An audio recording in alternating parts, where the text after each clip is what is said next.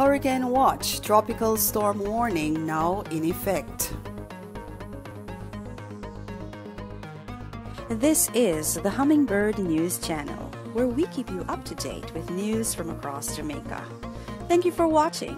Please remember to subscribe, like, comment, and share.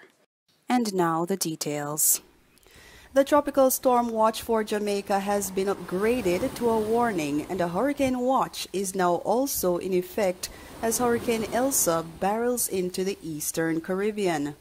The Meteorological Service Division says this means that tropical storm conditions, including possible sustained wind speeds of 34 to 63 knots or 63 to 118 kilometers per hour, are expected to affect Jamaica, while hurricane conditions also pose a possible threat to the island in 36 hours or less.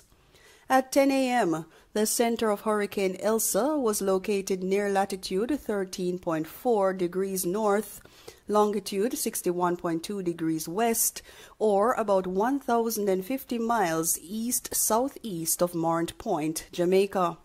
This is also 5 miles north of St. Vincent in the eastern Caribbean. The Met Office says Elsa is moving quickly towards the west-northwest near 29 miles per hour, and this general motion is expected to continue during the next couple of days. Maximum sustained winds remain near 75 miles per hour, with higher gusts, and little change in strength is forecast during the next 48 hours. Hurricane force winds extend outward up to 25 miles from the center, and the tropical storm force winds extend as far as 140 miles from the center. On its forecast track, the Met Office says the center of Hurricane Elsa will continue to move over the eastern Caribbean today and through the central Caribbean south of Hispaniola on Saturday before passing just east and north of Jamaica on Sunday morning. Heavy showers and thunderstorms, along with winds reaching tropical storm force, could begin to impact eastern sections of Jamaica as early as Saturday night.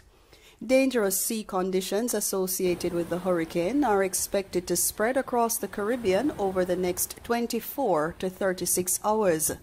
The Met Office says small craft operators, including fishers from quays and banks, should by now be in port and are urged to complete their necessary safety precautions without delay.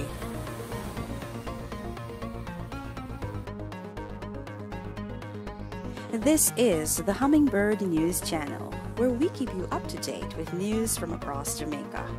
Thank you for watching. Please remember to subscribe, like, comment, and share.